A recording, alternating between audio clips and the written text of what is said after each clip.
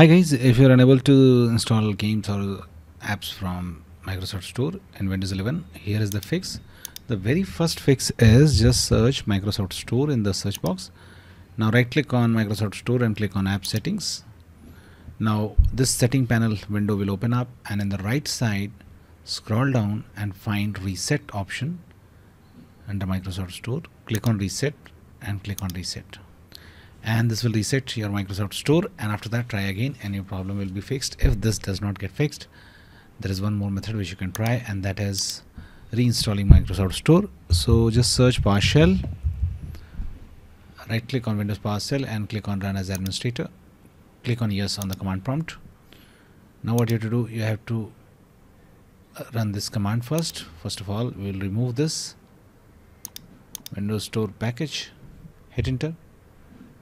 Now what you have to do, you have to run this command, copy, paste it, hit enter, and now open Microsoft Store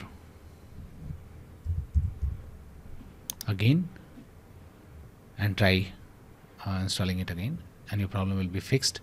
If this also does not fixes your issue, there is one more thing which you can do, and that is click on your profile icon, sign out, and then click on it again and sign in again. Okay, if this also does not fixes your issue, click on library and click on get updates to update all apps and games, and after that try again.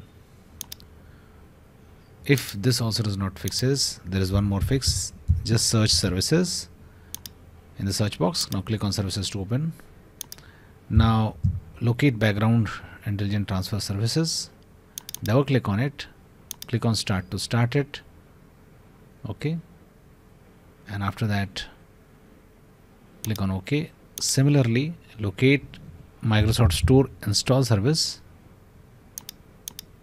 double click on it, make sure it is running. If it is already running, click on stop and then click on start to basically restart it. If it is not running, click on start, click on apply, click on OK.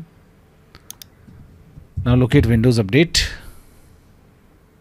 Now once you located Windows Update, double click on it, make sure it is running. If it is not running, click on start. If it is already running, click on stop once and then click on start, click on apply, click on OK, and now try again and your problem will be fixed. I have given all these codes of the PowerShell in the description of this video. You can directly find them. That's it guys. Please do like the video to support us, and thanks for watching the game.